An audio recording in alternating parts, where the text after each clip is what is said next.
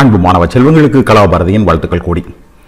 இந்த காணொளி என்ன பண்ண போகிறோம் கேட்டிங்கன்னா, ஒரு ஸ்பெரிக்கல் சர்ஃபேஸ், ரைட், இந்த மாதிரி ஒரு ஸ்பெரிக்கல் சர்ஃபேஸ் இருந்துச்சுன்னா அந்த ஸ்பெரிக்கல் சர்ஃபேஸில் எப்படி என்ன நடக்க போகுது, ரிஃப்ராக்ஷன் நடக்கும். ஏன் இதை படிக்கிறோன்னு கேட்டிங்கன்னா, ஆக்சுவலாக எந்த நீங்கள் ஒரு கான்கேவ் லென்ஸ் எடுத்தாலும் சரி, இல்லாட்டி இந்த மாதிரி கான்வெக்ஸ் லென்ஸ் எடுத்தாலும் சரி, அது எல்லாமே it is made of spherical surface தான். ஸோ லென்ஸ் பற்றி படிக்கும்போது நம்ம சின்ன வயசில் ஜஸ்ட் ஃபார்முலா படிச்சுட்டு போயிடுவோம். ஆனால் இப்போ நம்ம என்ன பண்ண போகிறோம் கேட்டிங்கன்னா, அதை டீப்பாக படிக்கிறதுக்காக ஒரு ஸ்பெரிக்கல் சர்ஃபேஸ் உடைய ப்ராப்பர்ட்டியை முதல்ல நம்ம என்ன செய்கிறோம், மேத்தமெட்டிக்கலாக ஆராய்ச்சி பண்ணுறோம். இந்த டயக்ராமை நம்ம என்ன செஞ்சுக்கலாம், வசதிக்கு எடுத்துக்கலாம். இந்த டயக்ராமான பிள்ளைங்க கவனமாக பாருங்கள். ரைட், இந்த இடத்துல ஆப்ஜெக்ட் இருக்குது. ரைட், இந்த ப்ளூ கலர் இருக்குல்ல, இதுதான் spherical surface. Right, any ray of லைட்டை எடுத்துக்கோங்க. நீங்கள் இப்படி தான் இல்லை, எந்த இடத்துல நீங்கள் எடுக்கலாம். இங்கே உங்கள் புக்கில் இப்படி எடுத்திருக்காங்க. ரைட், இந்த ஸ்பெரிக்கல் சர்ஃபேஸ் உடைய சென்டர் இந்த சி.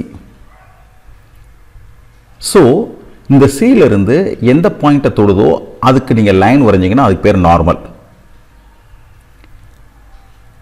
இந்த பாயிண்ட்ல இருந்து வரக்கூடிய இந்த ரேக்கும் இந்த நார்மலுக்கும் இடையில இருக்கக்கூடிய ஆங்கிள் இன்சிடென்ட் ஆங்கிள் ஐ. இதில் பட்ட உடனே இது ரேரர்ல இருந்து டென்சர் மீடியம் போகிறதுனால ரே டுவர்ட்ஸ் நார்மல் திரும்பும். Towards normal. ரைட், அந்த நார்மலுக்கும் இதுக்கு இருக்கக்கூடிய angle R. நார்மலுக்கும் refracted ரேக்குள்ள angle R. இதோட ரேடியஸ் ஆஃப் கர்வேச்சர் ஆர். இந்த இடத்துல இமேஜ் கிடைக்குது ஐ. ஆப்ஜெக்ட் ஓ, இங்கே கிடைக்கிறது ஐ. இங்கே 3 ஆங்கிள் கன்சிடர் பண்ணுறோம். ஒன்று ஆல்ஃபா, ரைட், இன்னொன்று பீட்டா, இன்னொன்று காமா.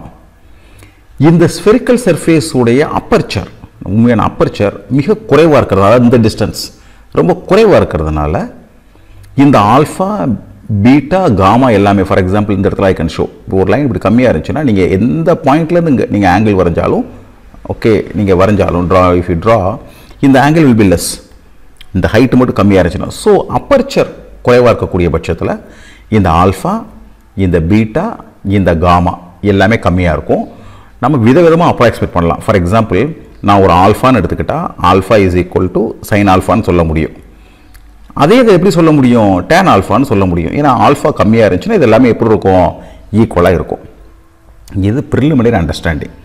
இந்த அண்டர்ஸ்டாண்டிங்கை வச்சு சில விஷயத்தை நம்ம ஆராய்ச்சி பண்ண போகிறோம். இங்கே பாருங்கள், சே நான் இப்போ என்ன ட்ரையாங்கிள் கன்சிடர் பண்ணுறேன்னு கேட்டிங்கன்னா, சே ஓ என் சி, இங்கே வேணா தனியாக எழுதி காமிக்கிறேன். ஓ என் சி, இந்த ட்ரையாங்கிளை கன்சிடர் பண்ணுறேன். இந்த ஆங்கிள் ஆல்ஃபா, இந்த angle beta.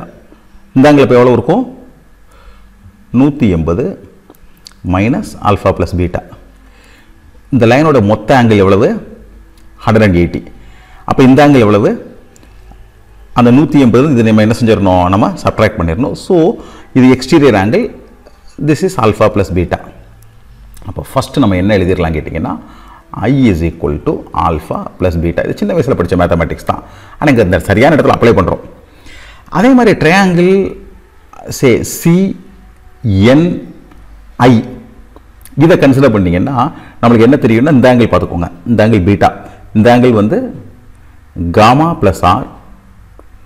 Right, 180 minus gamma plus R. அப்போ இந்த ஆங்கிள் எவ்வளோ இருக்கும், 180 சப்ட்ராக்ட் பண்ணிங்கன்னா gamma plus R.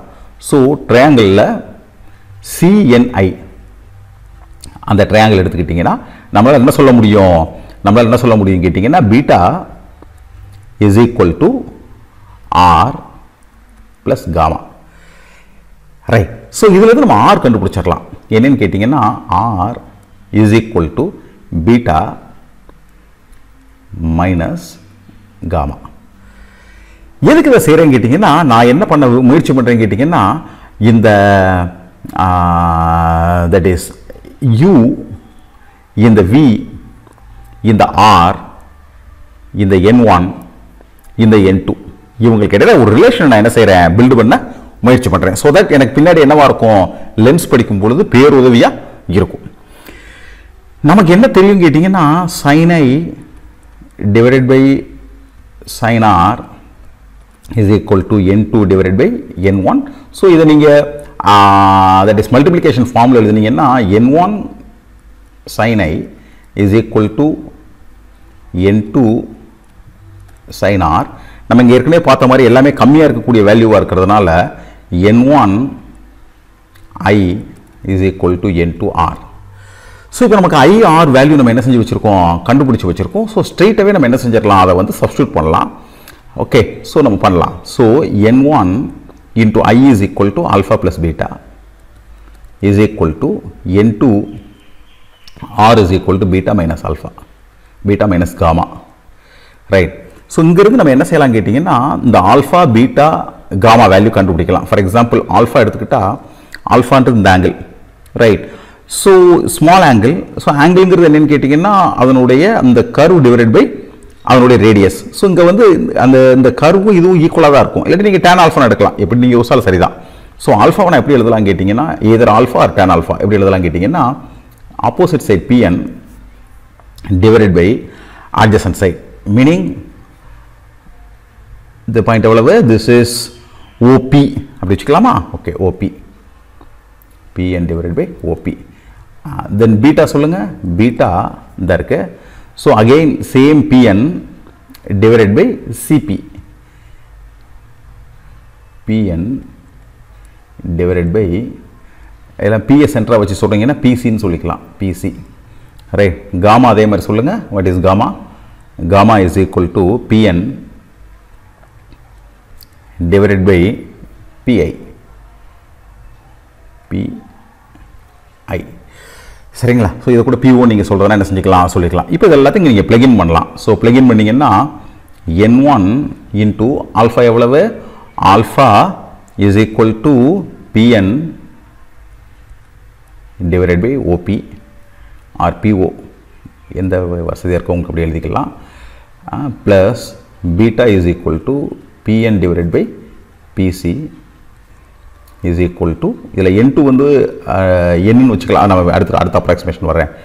n2 into beta is equal to Pn divided by same thing PC minus gamma is equal to Pn divided by Pi. So இதில் நம்ம எல்லாத்துலேயும் Pn என்ன செஞ்சிட முடியும், கேன்சல் பண்ணிட முடியும்.